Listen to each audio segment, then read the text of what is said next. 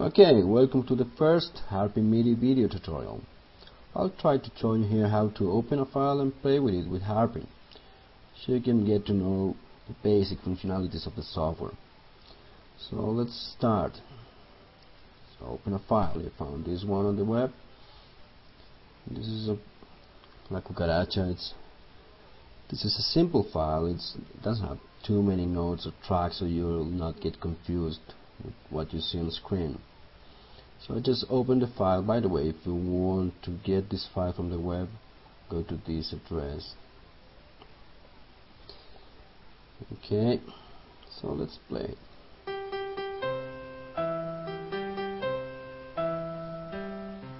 So what you see here are the notes being played, and it's kind of a staff, but instead of having standard musical notation, you will see bars. Each bar is a note, and you'll see the pitch and the duration of it. Let's zoom out here. Okay, let's go to the beginning. So what you see here is that every bar has a text inside, and the text is defined by this selection here. By default, you'll get the note names for the note, but the interesting thing is that you can see the diatonic harmonica tab symbol. So here, for example, you see the whole number, and if you have to blow or inhale that whole, you can switch also to chromatic tab, or even if you have a transposed instrument like a saxophone, you can get the display shown transposed. So let's go back to the diatonic tab. So, and we'll open here. The symbols here are referred to this harmonica on this side. So this is for a C major diatonic harmonica. So the for blow it's a C actually. You can change the key of this harmonica. If you have a registered version, you can pick whatever key you want. If you have a free version, there's only some options available. For example, I'll pick a G harp. You can see that the G will also work for this part of the tune, and you'll see that the layout of the harp changed. And now there's an interesting thing here. You see, I call it stats, but actually it's kind of a summary of notes being played. So here you have how many blow and inhale notes, bends, overblows, which are the tricky ones, and available, which are outside the range of the harmonica. In this case, it's this bass part. So you see, for the G harp, you have 10 overblows. You can move around, by the way, with the left and right key, and so let's go forward. So you see that this part you need an overblow, and an overblow is a very advanced technique on harmonica, and probably you will not use it. So let's go back to the C harp. So because the tune is in C, and that would be a first position playing. Actually, you might have heard Big Walter Horton playing a version of this tune, and he uses more or less the same melody lines, but on an A harp. Okay, I'll close this. By the way, if you play here, you see the notes being played.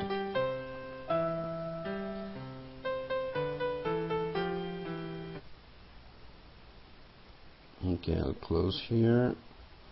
Okay, I was pressing the play button to play and stop the tune, but you can also use this space bar here.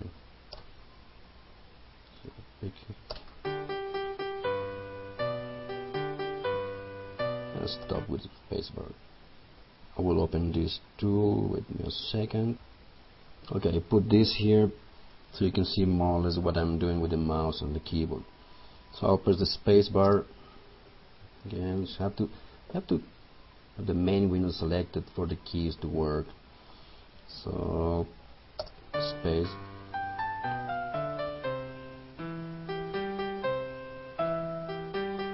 and stop. You can move around with left and right. And You can use the mouse here. For example, if you're playing a tune, you want to go back, you just press the mouse here, the left button in at the bottom of the staff.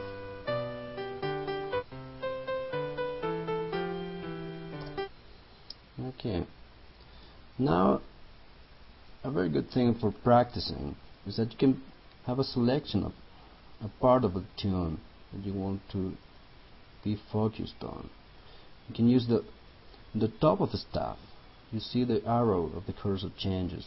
So here you can use the left and right mouse button to make a selection.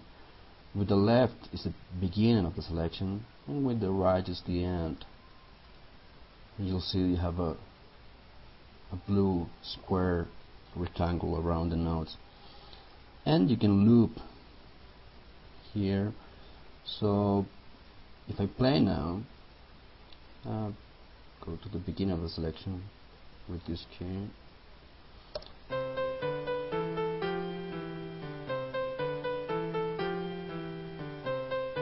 You can slow down maybe if you want to practice this.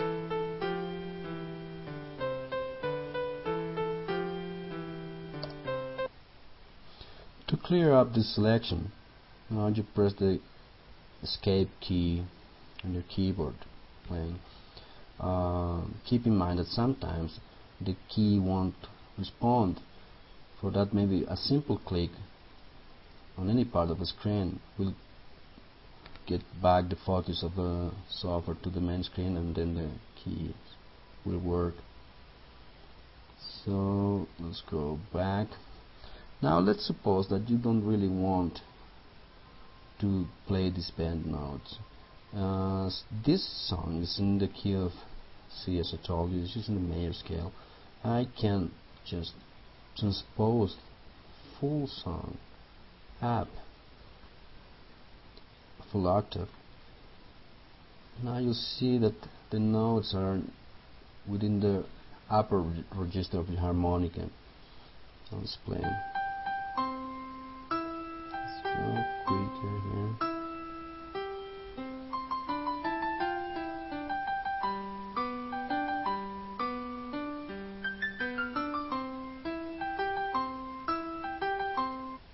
So you see now you can play the same melody in the upper register.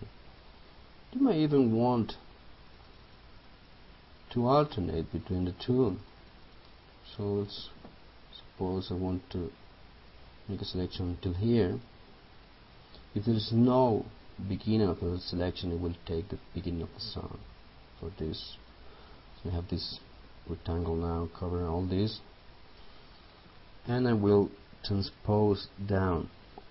Now this can be a little bit confusing for you now, because it says all octave up and down and tracks octave up and down. This is mainly when you have a MIDI file with more than one track and you have some hidden tracks.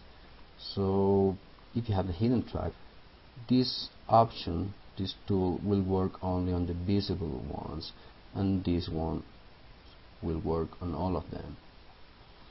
If you have a selection, everything you do here will be confined to the range of the selection.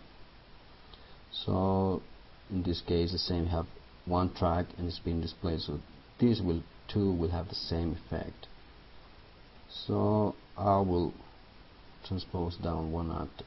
You can use these hotkeys as well. So actually I'll use that. But here I'm going to use Alt D, and this selection was transposed down. Just simple. The Harping has some very basic editing features that are very helpful when you're dealing with these tunes and you want to change notes or maybe delete notes. In this case, I don't like this note to be hanging here, so I'll delete it. Okay.